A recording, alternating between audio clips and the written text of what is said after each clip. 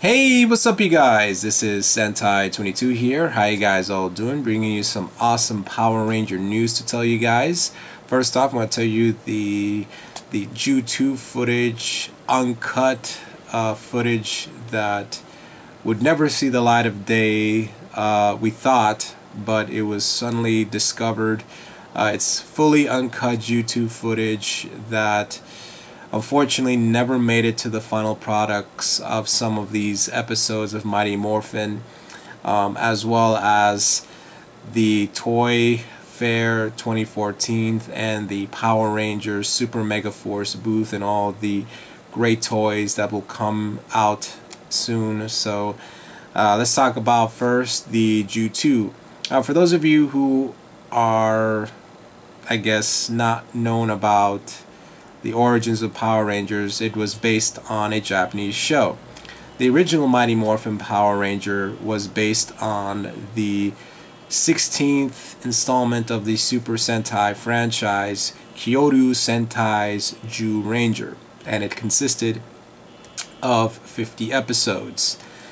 Unfortunately, because of the popularity of Mighty Morphin, they did not want the show to end, and they already exhausted pretty much all of the footage that was in the original ZYU Ranger series. So they decided to call Toei, make some US exclusive Sentai footage for Mighty Morphin, and what came out was really awesome. It consisted of 25 new monsters, as well as of course, the new character, you could say mannerisms, from the Brainy Billy to the relationship between the Green and Pink Ranger to the more feminine Yellow Ranger. So it's pretty interesting. Now what's interesting though about the uncut footage is that some of them never really made it to the cutting room floor just because of a lot of reasons. For example, it could be, as you probably heard about the original 3 leaving, they probably cut some of these stuff out in order for not put much dialogue, which was originally intended to have more dialogue in that episode, but they removed it already because of their departure, as well as some that were pretty much inappropriate for children, which I will explain as well. The upgrades, of course, they upgraded the Thunder Zords way too early to exhaust all of the ZYU footage that they had acquired. I mean, these guys paid a lot of money for Toei to produce these special scenes exclusively for Mighty Morphin. So now, one thing interesting about the ZYU monsters is that, unlike in ZYU Ranger, where the majority of the monsters of the week were based off of mythical creatures or monsters that were based out of inanimate objects, the ZYU monsters were actually based off of real-life animals. I mean, the Turban Show, of course, was based off of a slug, and Octo Phantom, of course, is an octopus, and Flytrap, of course, is a plant. Basically, they were based off of flowers and animals. That was about it. No mythical creatures or dark knights, which I don't even know why they didn't try to do anything creative, just making animal monsters. But still, it's pretty awesome though. Now the uncut footage is in the link in the description below. It was uploaded by the incredible Jeff Pruitt, who was the stunt creator for Mighty Morphin Power Rangers for many years. Thanks, Jeff, for uploading this awesome treat for us. Now, the footage consisted of uncut footage of the selected ZYU monsters, footage from Primitor, Bloom of Doom, Octo Phantom, Invincible Flytrap, and Turban Shell. Unfortunately, those are the full uncut ZYU footage that they could obtain. Unfortunately, the Piranha's head battling it out with the original Megazord, and the Stag Beetle with the original putties, unfortunately, will never be seen. But who knows?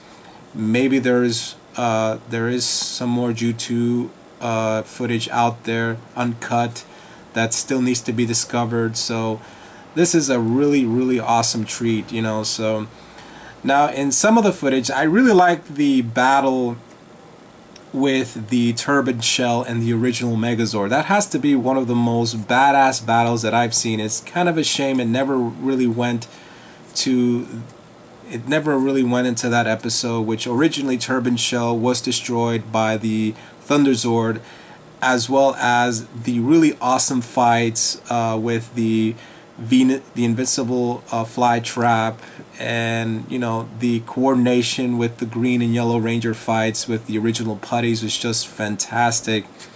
Unfortunately, there are some reasons as to why, like I mentioned before, there were some footage that were just too inappropriate for children. Like there was this one scene, as you guys probably know, the Octo Phantom captures the yellow, pink, and black Ranger. In the original Mighty Morphin episode, they're tied up, but in the ZYU footage, they're actually tied up, crucified, you could say. Like, they were just like that. So you could definitely see why they decided to take that out. The Primitor ZYU footage uncut was pretty cool as well. I did not realize that they actually had a roll call scene at the end of the Primitor battle. It was pretty awesome to see the ZYU Ranger poses, ZYU Ranger roll call. Even though you didn't hear any sounds, I mean, you could just use your imagination, of course. So yeah, I mean, those were all the monsters that unfortunately has the full uncut footage. I mean, of course, you guys wanted to see the the Piranha's head as well as the stag beetle, but who knows? Maybe there is more videos out there that, you know, Jeff hasn't discovered yet. So let's just see what happens in the near future. But all in all, this is a really fantastic treat for us Power Ranger fans, as well as Super Sentai fans in general. Alright, now let's move on to the next topic, which is the Toy Fair 2014 and the Power Rangers Super Mega Force toy line. Brand new toys that will be coming down the pike in about a few months. Here's what we know so far. In the Legacy line will continue on to 2014, so that's pretty good. Who knows, we might get to see a Legacy Thunderzord in the near future, or Legacy Tiger Zord. Obviously they'll probably do the Legacy Tiger Force because Tommy's popular. Tommy! So as well, the Legacy Titanus will be coming out, and it will retail for $200. Of course, that's without the tax, but if you factor in the tax, obviously depending on what state you live in, it'll probably cost you a few dollars. Here, obviously, it'll probably cost me around maybe $230 to $240. I mean, who knows? Actually, maybe, depending on how Toys R Us likes to price gouge on Power Ranger figures and toy merchandise, it's no surprise that I really doubt this will just be over 200, not 200 straight. And of course, besides the Legacy Titanus, we get the Legacy Dragon Zord now. Judging by the photos, of course, this is a prototype. It's kind of sad that we don't have the chest lights that was in the original, but hey, we're getting a more improved version of the original Dragon Zord. Of course, this is a lot better in terms of kind of the accuracy of the TV show. Of course, he has the more show accurate tail, as well as the more show accurate fingers. Instead of just straight fingers, you get like these, like that it's in the TV series. And of course, the upcoming Legacy Power Ranger figure line, which will consist of the Red Rangers of the past. As you've probably seen the photos, you see Lost Galaxy Red, Ninja Storm, Time Force, Wild Force figures. Besides the Red Rangers, of course, we will get to see some 6 Rangers in this legendary Power Ranger 5-inch figure toy line, 5-inch figure line. We get to see the Titanium Ranger, the Lunar Wolf, which is kind of interesting, the 2 Gold Rangers, Zeo and Samurai, and of course the legendary 6 Ranger Tommy himself, the Green and White Ranger in the middle. So one thing I like about the 5-inch figures is that they're kind of semi-muscular. They're not really that bulky like the armored Red Ranger or the armored Green Ranger, so that's a plus right there.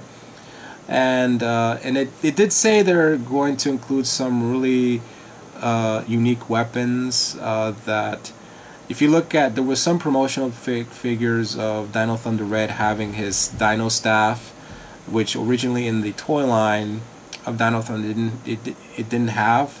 So it's pretty interesting to see that. So who knows what other surprises the other Red Ranger figures will have in terms of weapons and other stuff. So, and of course, let's not forget the Ranger keys. Of course, it will consist of 60 Ranger keys, of course, although I really doubt the majority will be female. I mean, if you look at all of the Ranger keys that were released in the first wave of Ranger keys, there was just mostly male figures.